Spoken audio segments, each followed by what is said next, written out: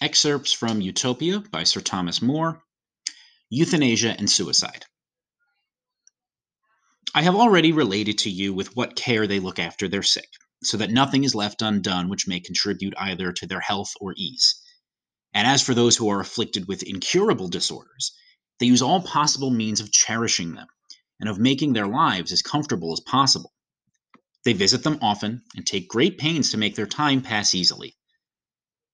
But if any have torturing, lingering pain, without hope of recovery or ease, the priests and magistrates repair to them and exhort them, since they are unable to proceed with the business of life, are become a burden to themselves and all about them, and have, in reality, outlived themselves. They should no longer cherish a rooted disease, but choose to die, since they cannot live but in great misery.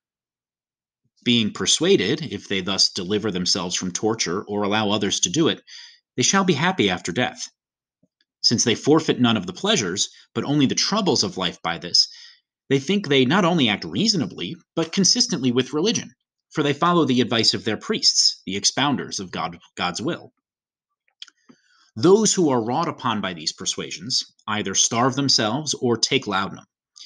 But no one is compelled to end his life thus, and if they cannot be persuaded to it, the former care and attendance on them is continued.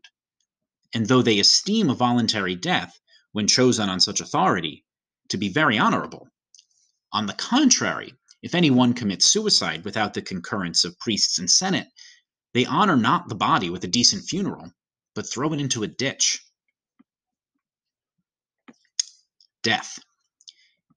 They are nearly all of them firmly persuaded that good men will be infinitely happy in another state.